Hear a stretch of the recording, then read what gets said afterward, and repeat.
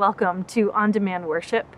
My name is Lane Watkins. I'm the Director of Contemporary Worship here at the downtown campus of the Cathedral of the Rockies. On behalf of the entire staff, we are so grateful that you continue to tune in week after week. If you're watching us on Facebook, make sure to hit that like button so that you can stay updated on all the Cathedral happenings. If you're watching us on YouTube, go ahead and click subscribe so that you can check out the archives. You'll catch all of the music video releases as well as some mini sermons every once in a while. Today we are launching into a new series about grace. Pastor Dwayne will be with us shortly, but now we invite you to sit back, maybe light a candle, and sing with us as the band leads us in a song.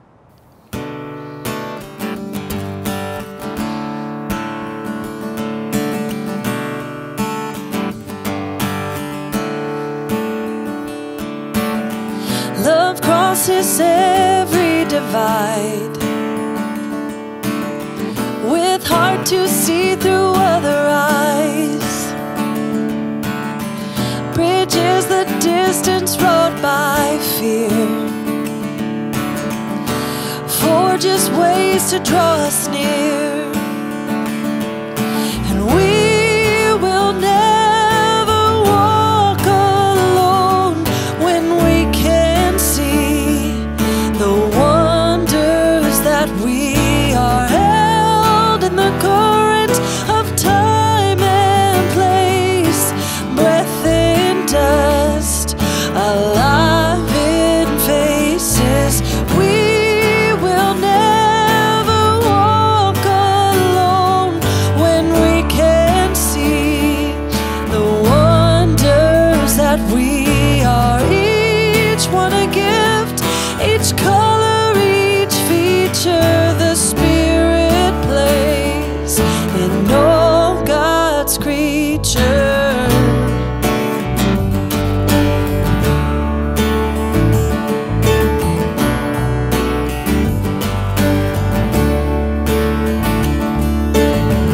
Love beckons us to turn from hate. Love welcomes strangers at our gates. Love labors long. Love cultivates a boundless communion in God's wide embrace. We will never walk alone when we can see the wonders that we are held in the current of time and place, breath in dust, alive in faces.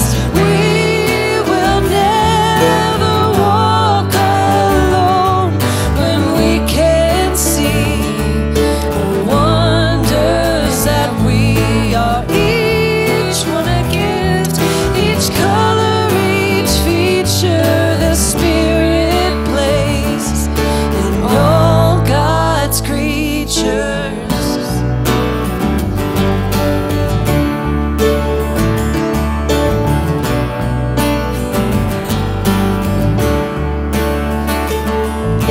We will never walk alone when we can see the wonders that we are held in the current of time and place, breath in dust, alive in faces. We will never walk alone when we can see the wonders that we are, each one a gift, each color, each feature the Spirit plays in all God's creatures.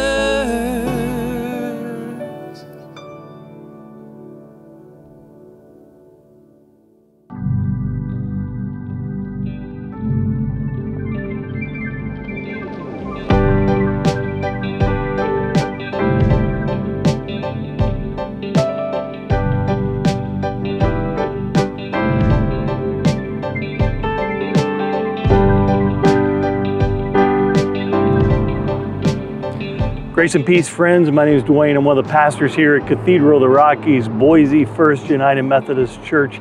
Today, I'm at Coiled Winery. You might say, what? Well, just hold on. Stay with me. You'll understand why in a few minutes why we're here. I just want to say to you, if you don't have a church pastor, I'd be honored to be your pastor. And if you don't have a church home, we would be honored to be your church home. You will see an email address here on the screen. And if you're new, email me. I'd love to help you get connected and be part of the body of Christ around the world that calls Cathedral of the Rockies home. We can together make a different world. Now, normally I end the message with these four things, and I'm going to start the message today with these four things. Know these four things. You are loved by, and you matter to God. No crisis will last forever. There is always hope, and others can help. Just ask. Now that third one in there may feel like, I'm not sure you're right anymore, Pastor Dwayne. No crisis will last forever? Or the second one, I guess. No crisis will last forever? It feels like COVID goes on and on and on. And maybe as you watch the numbers, right now it kind of does. So I want to say to you, love your neighbor. When you're in community, wear a mask. If you're able, get the vaccine. I myself was in a vaccine trial all of last year and since then have gotten the vaccine.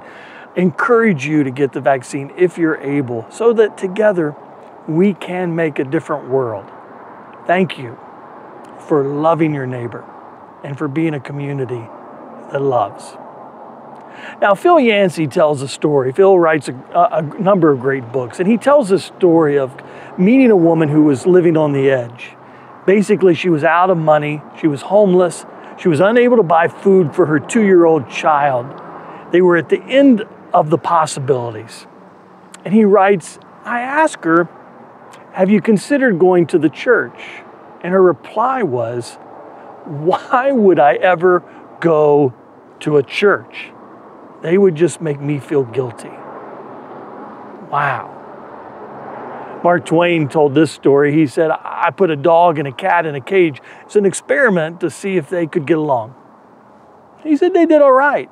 So I added a bird and a pig and a goat. And after a few adjustments, they did all right. So I added a Baptist, a Presbyterian, and a Catholic. Soon after, he said, there wasn't a living thing. Wow. So often our world runs on ungrace.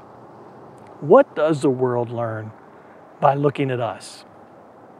Beginning next week, we're going to do a new series that's called If Grace is True. But here on the holiday weekend, we're going to do a prequel in a sense, and we're going to ask, what is grace?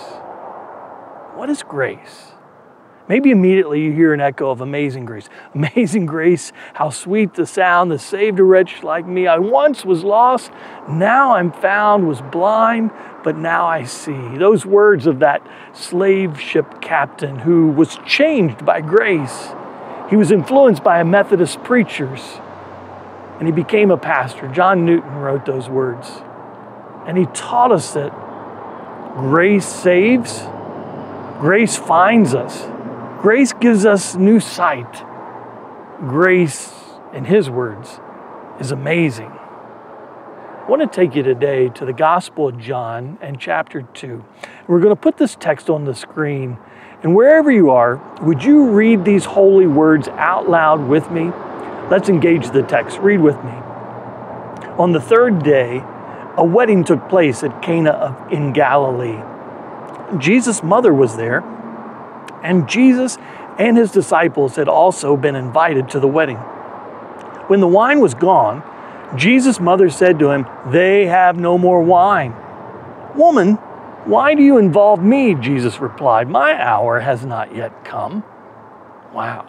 I love the Message translation of that last verse. Jesus says it this way. Jesus said, is that any of our business, Mother? Yours or mine? This isn't my time. Don't push me. What is grace? Grace baffles us. Does grace push us?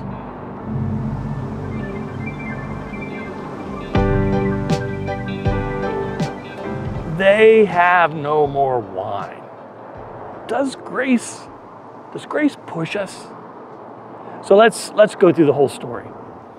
Jesus and his disciples and his mother are at the wedding in Cana of Galilee. So John tells us specifically where they are. He gives us a time and place. They're north of Nazareth. If you look at the map, they're north of Jerusalem. They would be to the west of the Sea of Galilee, about 8 miles north of Nazareth. They're at a wedding. Now, weddings are big moments, not just an hour or two like you and I might think. They, as you can tell in the text, 3 days they've been at the wedding. I mean, that's a party. And 3 days into the wedding, they run out of wine. Jesus' mom says to Jesus, they're out of wine. Jesus' response is, why are you talking to me? What's that got to do with me? Why are you bringing up this issue to me? And then he says, my hour has not come. Now his mother doesn't stop. She looks to the waiters, in a sense, and says, do whatever he says. An interesting phrase, isn't it? Do whatever Jesus says. I mean, what would our life be like if we did what Jesus said? Jesus, we don't know what the time frame is there, takes a moment. Now, John interjects. At the wedding ceremony, there are 6 ceremonial jars for ceremonial cleansing, Jewish cleansing, religious cleansing, according to Leviticus. These jars, he says, are big. They hold 20 to 30 gallons of water. Jesus says to the stewards, the servants of the day, fill them up to the brim. Fill them up with water. They fill them up. Then Jesus gives another instruction. Take a scoop of that water to the master of ceremonies. They take a scoop of water to the master of ceremonies.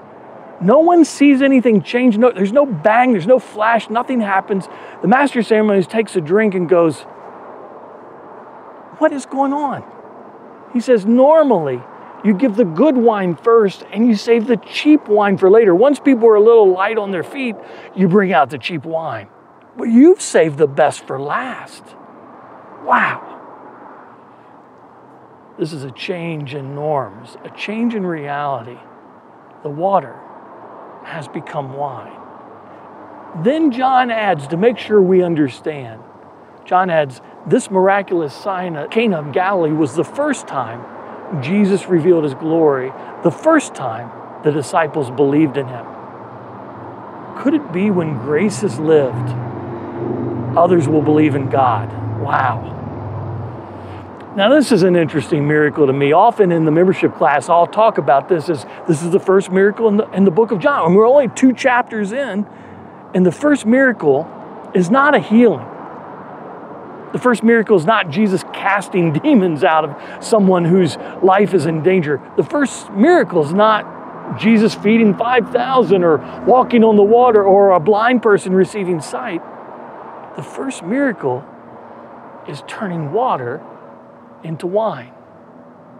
Is that grace? You know, Jesus never defines grace. Throughout the scriptures, Jesus does not define grace. Let me attempt to define grace. Grace is the unconditional love of God. Grace, God's grace, expands our capacity to love others.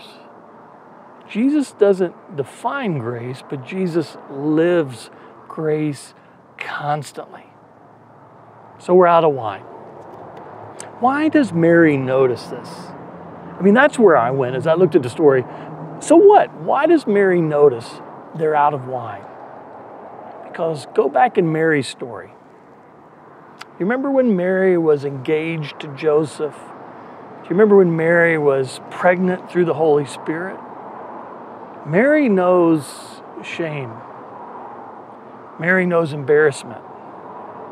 Mary recognizes the pain that can cause. You might remember before Joseph understood what was taking place, the scripture says Joseph had in mind to divorce her quietly so that he would just keep her from experiencing disgrace.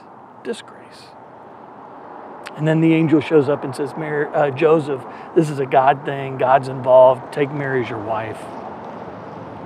To run out of wine, it's disgrace. To run out of wine is shame. Shame for this brand new marriage.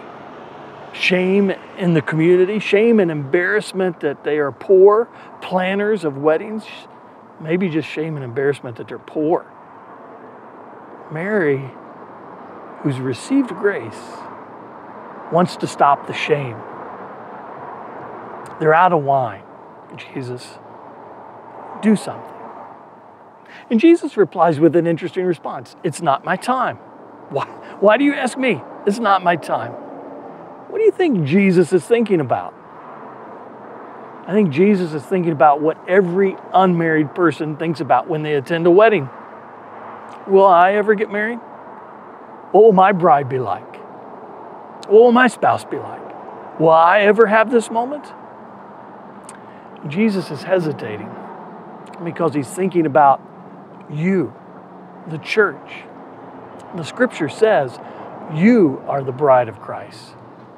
Later in the next chapter, chapter 3, verse 29, it reads like this. Jesus is speaking and he says, it is the bridegroom who marries the bride, and the bridegroom's friend is simply glad to stand with him and hear his vows. Jesus is thinking about the beloved, us, the church, the body of Christ. The scripture says we are the bride of Christ. When Jesus says, it's not my time, he's saying, it's not my time to live grace yet. Or is it? As his mother pushes him, they're out of wine. Jesus has a decision to make. Will you do something?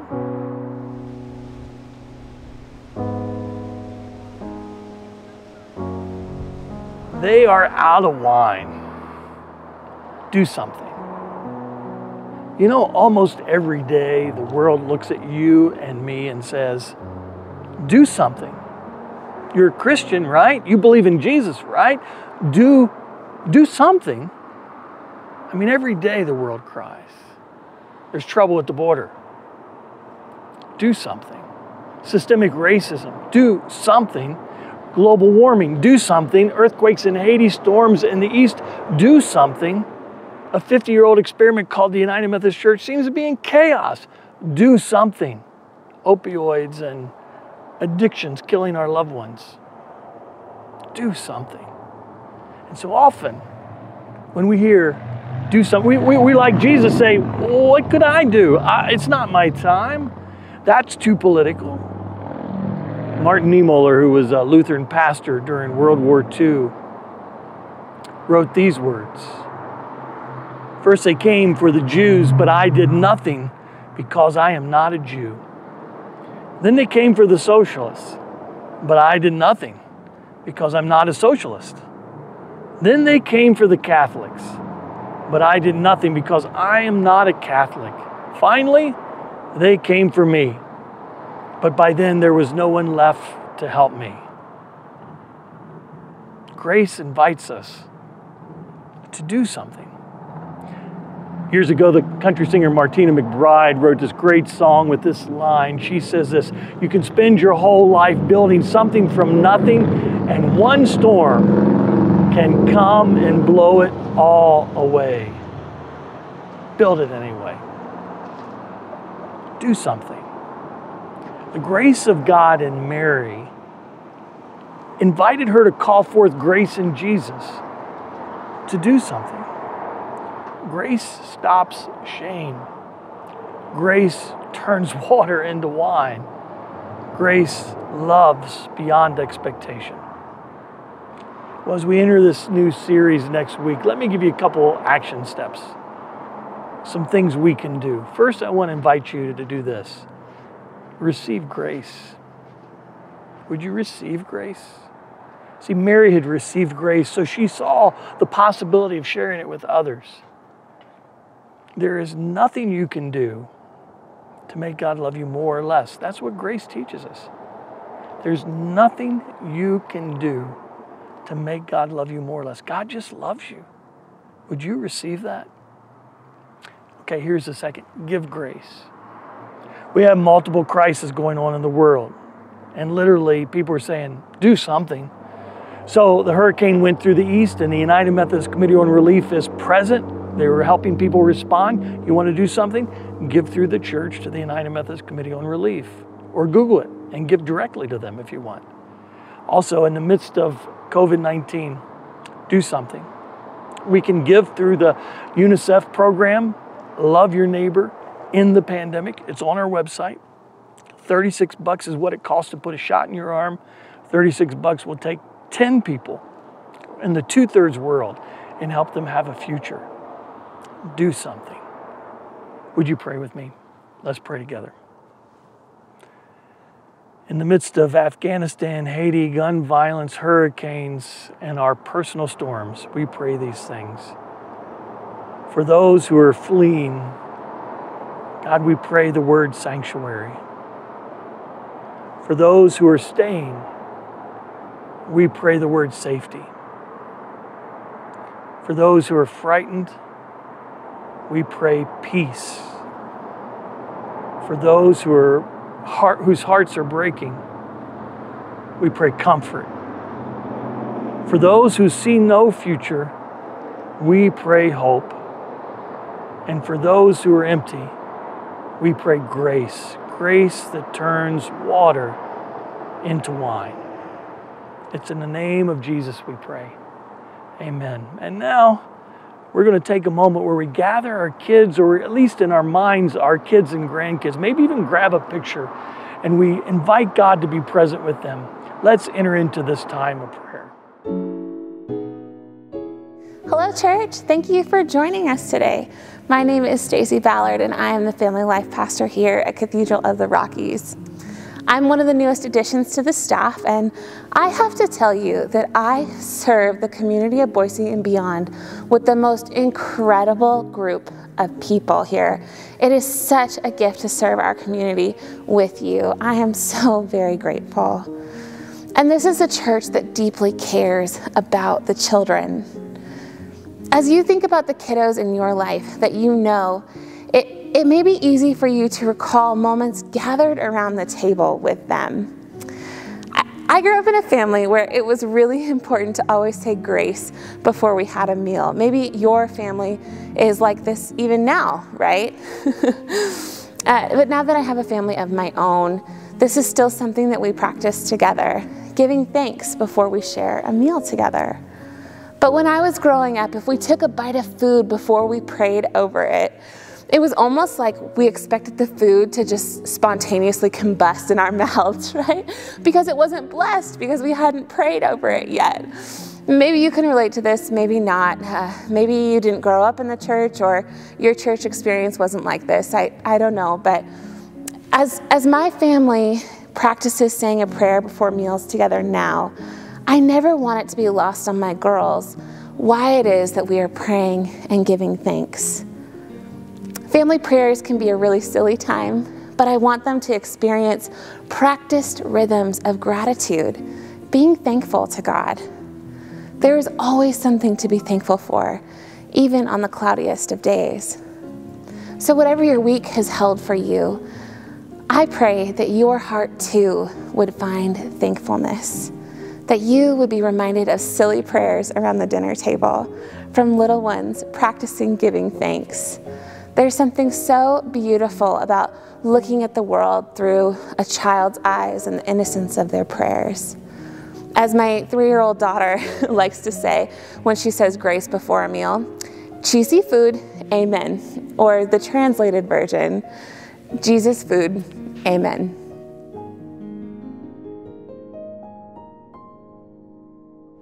Now it's time to give back. We give you an opportunity each week to partner with us in ministries that need your help financially. The giving information will be on the screen. You can give online at our website, or you can text to give. Thank you for your generosity and for the way that you help grow this community, both here in the Treasure Valley and all across the world. We appreciate you and we love you.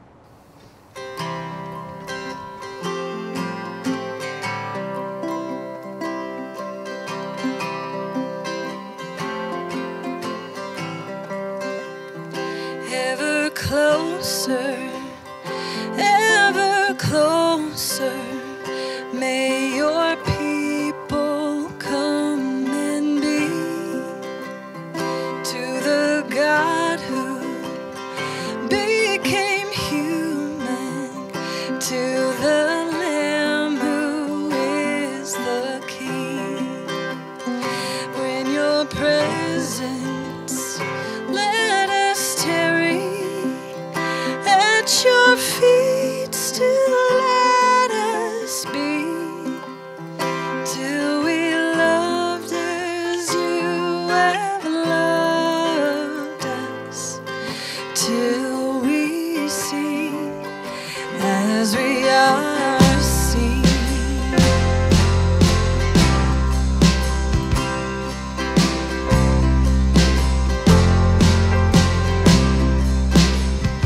Ever closer, ever closer, daily make us wholly thine. Feed us with your broken body, quench us with your holy wine. With our crosses, may we follow, suffering servants in your path. Ever closer, Jesus, there's no turning back.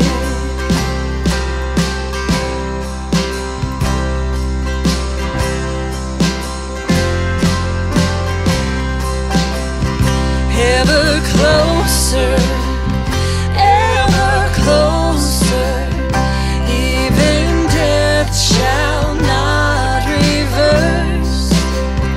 Jesus, perfect, pardoning sacrifice that has broken Adam's curse.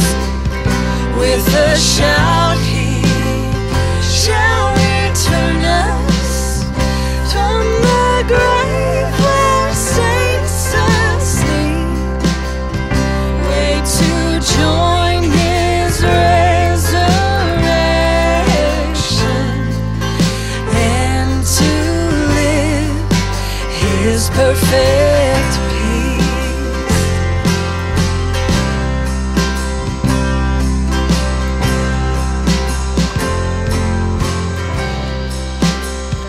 Ever closer, ever closer to the day, Lord, let us come at your table, fed with plenty. All your children meet as one. When the poor feel no oppressor, plows are red from broken swords, lambs are lying down with lions, east and west find no more.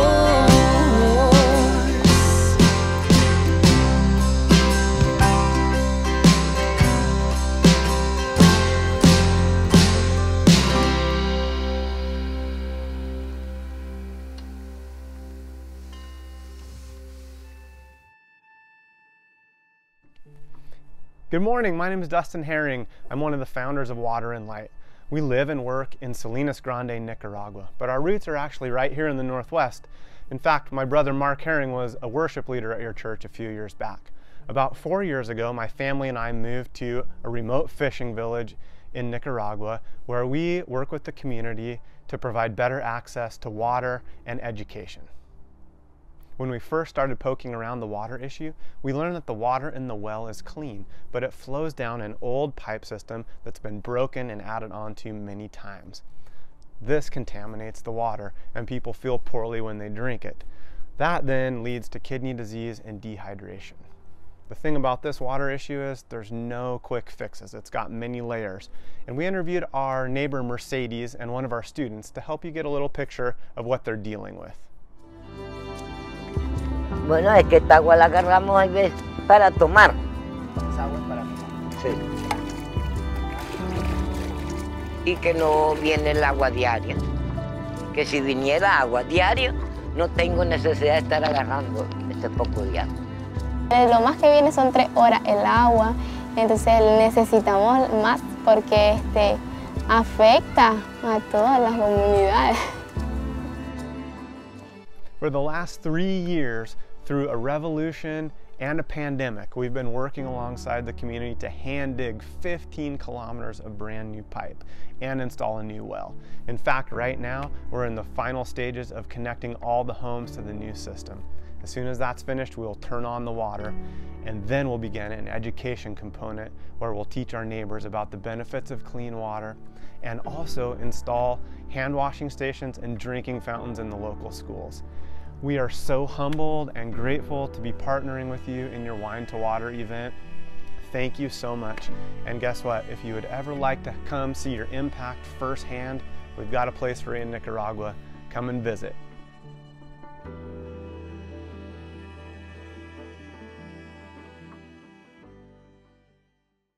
We're here at Coiled Wineries. You might say, why were you there? Yes, we talked about the story with Jesus turning water into wine, but we as a church are going to have an event called Wine to Water. Information's on your screen. You can see about it. Go to the website, and we will gather together for fellowship, for fun, and Coiled Winery will bring the wine, and together, the money you spend on the wine and time together in the band, that money will go to make clean water wells in another part of the world. What a great way to be world changers and grace givers together. So sign up for Wine to Water. Let me give you the benediction as we celebrate this time and have this holiday weekend together. Friends, may the peace of Jesus Christ go with you wherever God leads you. May God walk with you in the wilderness. May God hold you in the storms of life. May God bring you home rejoicing at the amazing things you've experienced together. May God bring you home rejoicing once again through these doors in the name of Jesus the Christ. Amen.